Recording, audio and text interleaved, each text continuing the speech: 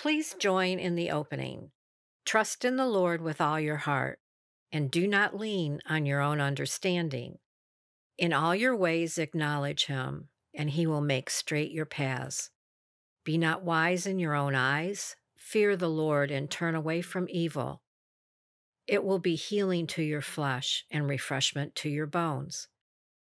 Glory be to the Father, and to the Son, and to the Holy Spirit, as it was in the beginning, is now, and shall be forever. Amen.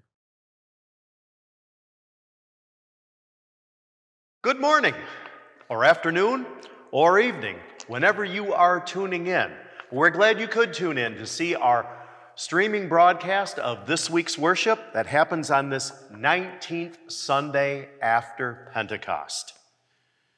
And we begin in the name of the Father, and of the Son, and of the Holy Spirit. Amen. Because of our sinful and holier-than-thou judgment of others, we ourselves deserve to be judged by our Heavenly Father. Most merciful God, our eyes are wide open to the sins and shortcomings of others. We see the smallest details of the faults of our neighbors, but fail to see the large-scale sin in our own life. On the other hand, our eyes are too often closed to your commands. We see only our self-righteousness and think we have no need for any kind of help or forgiveness. Though we deserve your present and eternal punishment, we plead for mercy and beg for your grace. In his mercy and grace, God's eyes are blinded to our sin by the death of Jesus on the cross. Though we deserve his complete and total judgment, our punishment was placed on his Son. Though we are unjust in our judgment of others, God's judgment is righteous and perfect. In his mercy, he forgives totally and completely. It is my joy to declare to you the forgiveness of all of your sins, in the name of the Father, and of the Son, and of the Holy Spirit. Amen. The Holy Gospel, according to Matthew 5 and 7, and John, the 6th chapter. Glory be to thee, O Lord. Jesus said, "Do not think that I have come to abolish the law or the prophets. I have not come to abolish them, but to fulfill them. For truly I say to you, until heaven and earth pass away, not an iota, not a dot will pass from the law until all is accomplished. You have heard that it was said, 'You shall love your neighbor and hate your enemy.' But I say to you, love your enemies and pray for those who persecute you, so that you may be sons of your Father who is in heaven. Judge not, that you not be judged. For with the judgment you pronounce, you will be judged, and with the measure you use it will be measured to you." Then they said to him, "What must we do to be doing the works of God?" Jesus answered them, "This is the work of God, that you believe in him whom he has sent." When many of his disciples heard it, they said, "This is a hard teaching. Who can listen to it?" But Jesus, knowing in himself that his disciples were grumbling about this, said to them, "Do you take offense at this? Then what if you were to see the Son of Man ascending to where he was before? It is the Spirit who gives life. The flesh is no help at all. The words that I have spoken to you are spirit and life. But there are some of you who do not believe." For Jesus knew from the beginning who those were who did not believe, and who it was who would betray him. And he said, "This is why I told you that no one can come to me unless it is granted him by the Father." After this, many of his disciples turned back and no longer walked with him. So Jesus said to the 12, "Do you want to go away as well?" Simon Peter answered him, "Lord, to whom shall we go? You have the words of eternal life, And we have believed and have come to know that you are the Holy One of God. This is the gospel of the Lord. The Gospel Response. I heard the voice of Jesus say, I am this dark world's light. Look unto me, thy morn shall rise, and all thy day be bright. I looked to Jesus, and I found in him my star, my sun, and in that light of life I'll walk till traveling days are done. The Apostles' Creed. I believe in God, the Father Almighty, maker of heaven and earth, and in Jesus Christ, his only Son, our Lord, who was conceived by the Holy Spirit, born of the Virgin Mary, suffered under Pontius Pilate, was crucified, died, and was buried. He descended into hell. The third day he rose again from the dead. He ascended into heaven and sits at the right hand of God the Father Almighty. From thence he will come to judge the living and the dead. I believe in the Holy Spirit, the Holy Christian Church, the communion of saints, the forgiveness of sins, the resurrection of the body, and the life everlasting. Amen. Grace, mercy, and peace be unto you, from God our Father, and from our Lord and Savior, Jesus Christ. Amen. Some weeks ago, you heard me talk about my biblical hero of the faith. No, it wasn't Joseph, although he was perhaps the finest example of a trusting husband, father, provider, and protector. No, it wasn't Moses, even though he became a great leader and a man of God. And no, it wasn't Paul, who persevered through great tribulation and planted many churches. No, if you recall, I was talking about Peter, the one whose foot was often in his mouth, the one who could not live up to his own promises, the one with the most embarrassing moments of underachievement as a disciple of Jesus, the most impetuous, most flawed, most excitable, and most real person depicted in Scripture. That God uses someone so simple, so normal, and so relatable shows that there is hope for me. Well, today we revisit Peter in one of his few shining moments, laying down one of the best human responses to God's holy word. Now, what Jesus was teaching in this moment was hard to accept. It contradicted everything of human reason and emotion. The idea of loving your enemy, praying for those who would do you harm. Is that how we feel about those who treat us this way?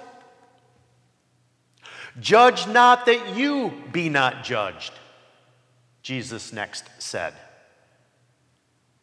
Well, we always think our opinions are right? Otherwise, they wouldn't be our opinions. So how easy to look down on those or judge those who don't live up to our standards. Another hard teaching, to trust in Him. For the people of the day, that meant a carpenter from Nazareth. For us today, it means trusting in a 2,000-year-old prophet who claimed to be the Son of God. To not rely on our own strength, our own reasoning, our own experience. To rely on something or someone unseen. To believe that even our unspoken thoughts are heard in this exercise called prayer. To trust scrolls of parchment ages old that are said to contain God's word. to go against everything ingrained, every bit of intuition, to go against conventional wisdom that teaches us that we have to earn everything we get, and instead to just believe. Have a little faith. Receive in our hearts that Jesus died for you and me, and know that his resurrection means the forgiveness of our sins and the redemption of our souls. A free gift of grace? Can it truly be? And the last hard teaching that Jesus brings, it's not in today's written gospel lesson, but very much a part of that John chapter 6 moment. Jesus teaches about eating his flesh and drinking his blood. Jesus says, "This bread is my flesh, which I will give for the life of the world. Whoever eats my flesh and drinks my blood has eternal life, and I will raise him up at the last day." Well, this was the tipping point. Those who came to Jesus out of curiosity, those who were seekers, those who were waiting on the salvation of the Lord, they came to Jesus. They heard his words. They saw his miracles, and they were beginning to believe. And then this Jewish priest from Nazareth, a prophet of God? Perhaps. The promised Messiah? He just could be. To eat of his flesh and drink his blood for life? Rational minds said no. This was repulsive. Faith was pushed too far. Jesus' teaching had moved beyond physical truth to a spiritual truth. His audience remembered the stories of manna from heaven, something physical, and the Jews still searched for that kind of bread. But the bread from heaven that Jesus brings gives eternal life, his flesh, his blood. Spiritual truth they weren't ready for. Eating this bread means believing in him. And believing in him means faith in his words and his actions. And faith in his words and actions means eternal life, a free gift to sinners. Now, the Christian church has had 2,000 years to absorb this spiritual truth. And you and I have had our lifetimes to receive and to believe this hard teaching, the spiritual truth of God through his precious Son, Jesus. Yes, it's a hard teaching. But when we come to the communion rail, we are not repulsed at the thought of receiving Jesus' body and blood, nor are we resistant in our belief. To the people of Jesus' day, their flesh had enough trouble absorbing messages of law, of showing compassion to enemies, refraining from judgment, let alone to comprehend a message of spirit. And thus, many turned away. Now, take yourself to that moment. In his humanity, how would Jesus feel having been rejected? If I were to stand here in front of a live congregation and preach gospel truth, but one by one, every member in attendance walked out of the church until no one was left, well, it goes without saying, I would feel sad and rejected. Would Jesus not feel these same emotions just because he's Jesus? Jesus preached the way to the Father. Jesus brings the hope of life to God's children. Jesus foreshadows his life to be given and the sacred sacrament by which we remember and receive forgiveness. What a blessing he prepares. But when the teaching gets too deep, the weak in faith walked away. The weak in faith substituted their own sense of reason to the deep things of God. The weak in faith reject the very Son of God in the flesh, who came only to proclaim a gospel of love. How would Jesus feel? And at last, seeing his followers walk away, Jesus looks to his own, his hand-picked group of 12 students called disciples, those that he's invested the most in, and asks if they too want to leave. Now, can you imagine Jesus looking at you with loving eyes, looking in your eyes, not begging, not pleading, not coercing, but allowing you to walk away if the teaching is too much? And there's Peter. Where a yes or no answer would have sufficed, Peter says, "Lord, to whom shall we go? You have the words of eternal life. We have believed and have come to know that you are the Holy One of God." Peter's faith grasped Jesus' truth. And he could not see ever finding someone to take Jesus' place, because only he, Jesus, has the words of eternal life. His body, his blood, all we are called to do and to be, all stem from this promise of life. And his own resurrection would be the sign of credibility that all he taught, all he promised, all he fulfilled. Not just words for people walking around in robes and sandals, but for you and me today. Yes, these are the words of eternal life, and Jesus has them. Friends, I know you are with me when I say, I do not want to walk away. I don't want to worship a God who is no higher than my own reason or logic. I don't want a God that I fully understand. I don't want a God who makes everything clear to me in my minuscule comprehension, to my fleeting moments of doubt and mistrust. I want a God who is above all that.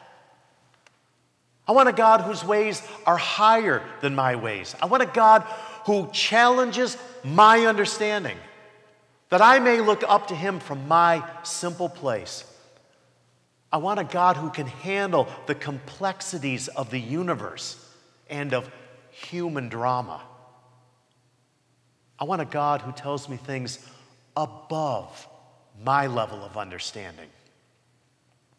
I want a God and a Savior that I can trust, that I can surrender to him the details, all the things I cannot handle. And I want a God who will himself work out the terms of my salvation and call me by his gifts, call me by faith. And if that Savior wants to give me his flesh to eat and his blood to drink, then like Peter, count me all in. Lord, to whom shall we go? You have the words of eternal life, for you are the Holy One of God. Amen. And may the peace of God, which passes all understanding, keep your hearts and minds in Christ Jesus. Amen. Let us pray for the whole people of God in Christ Jesus, and for all people according to their needs. O God, your ways are not our ways. Your ways are above all that we can imagine, understand, or comprehend, and for this we are truly grateful. We thank and praise you for your Son, who came in the flesh that we may see God the Father through him. We thank you for his teaching and for the Holy Spirit, who gives us faith to believe the teachings that are beyond us. We thank you for our Lord's flesh and blood, given and shed for the forgiveness of sins and the promise of eternal life. Lord, in your mercy, hear our prayer. Lord, we thank you for Peter's confession, for showing us the one who has the words of eternal life, the Holy One of God. May we never walk away, but Lord, we ask, hold us close and nurture our faith always. Lord, in your mercy, hear our prayer. And Lord, Heavenly Father, we ask that you would be with those for whom we pray and continue to pray. We ask a prayer of blessing upon Abby Kiefer and John Gabrielski, who will be married here this weekend. We ask you to bless their home and that Christ would become the centerpiece of their life. We pray for the Neal family at the sudden loss of a dear friend of mine, Charles Neal. And Lord, we ask you to be with Marion, who will now live alone as she mourns the loss of her husband. And Lord, grant her your grace and solace, that she may have her joy returned. And Lord, we continue to pray for Nancy Reichert, still having trouble recovering from surgery. Lord, we ask you to give her patience and healing. And Lord, be with Wayne, that he may continue to support her. Give him the strength that he needs in both body and spirit. For these, Lord, in your mercy, hear our prayer. Lord, may our people be ever patient, ever vigilant, and ever mindful of your good gifts. Keep us safe in this uncertain time. Help your people to use good judgment. Help our leaders to lead by example. And most of all, may your will be done among us. Lord, protect those who protect us, our medical community, law enforcement, military personnel. And Lord, protect our children. Help us through this church, through your word, to teach the faith to them, that they too may have the words of eternal life. Lord, in your mercy, hear our prayer. Into your hands we commend all for whom we pray, trusting in your mercy, through Jesus Christ our Lord. Amen. Please join in the Lord's Prayer. Our Father, who art in heaven, hallowed be thy name. Thy kingdom come, thy will be done, on earth as it is in heaven. Give us this day our daily bread, and forgive us our trespasses, as we forgive those who trespass against us. And lead us not into temptation, but deliver us from evil. For thine is the kingdom, and the power, and the glory, forever and ever. Amen. The Lord bless you and keep you. The Lord make his face shine upon you and be gracious unto you. The Lord look upon you with favor and give you peace. Praise be to the Father, and to the Son, and to the Holy Spirit. Amen.